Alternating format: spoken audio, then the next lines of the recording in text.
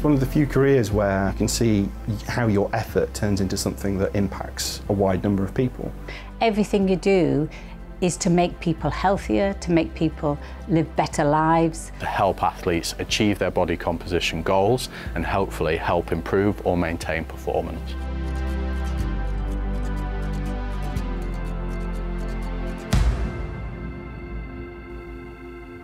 Food science is a really multidisciplinary subject, and it's also a great applied science. It's all about making things happen. Certainly when you're working in the food industry, whatever role you're playing, you're going to be making really important decisions on a day-to-day basis. The way that we formulate food influences the diet and health of nations. The way that we package food will massively affect the environment. This program opens a lot of doors and opportunities. I never knew that I would actually do a real product, and that's what I wanted in the first place. And I explored my potentials and being creative about something I'm really passionate about. I also figured that I really have capability to invent something from scratch. I mean, there's nothing quite like walking down a supermarket aisle and being able to sort of point to a product on a shelf and say, I helped to make that.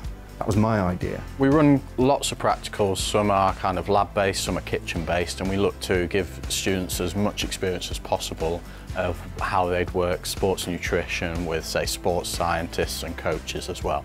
And we want to show the science behind that, but also the practical element of actually working with athletes. Alongside that, I like the way that we can push athletes, really see how far we can get them with improved nutritional strategies, helping their body composition and achieving those goals.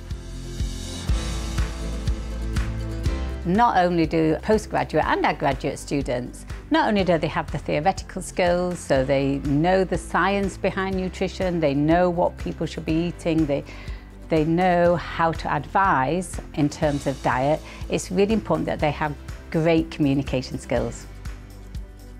And so we team all our students up with other students, with staff, so they can practice those skills, so they can get confidence in actually being able to help, support and advise people.